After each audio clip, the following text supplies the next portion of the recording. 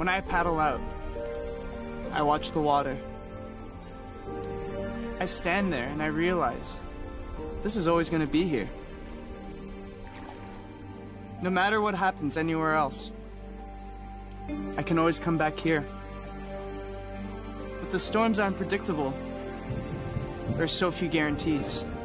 I know that now. I have to be ready. I had so much fear at my first 2 games. I was young, and I didn't know what I was doing. Couldn't control my own body. Thought I deserved gold, and it should come to me. Because I wanted to be the champion that everyone else wanted me to be. I couldn't remember why I trained so hard for so long. I didn't know what I was doing for me. I let my storm consume me.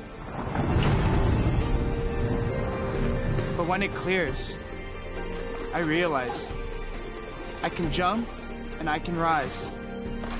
And sometimes I will fall, but life goes on. I control my own story. If I embrace the things that remain to exist, no matter what. Like the water, like the ice, like me. These are my last games. I still feel that fight or flight sensation before I compete. But it's natural.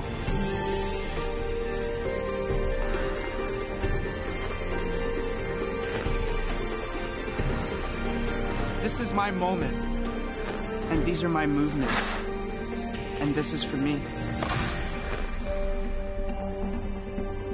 Instead of dreading the end, I look forward to the beginning. I am Patrick Chan. Nothing defines me but me.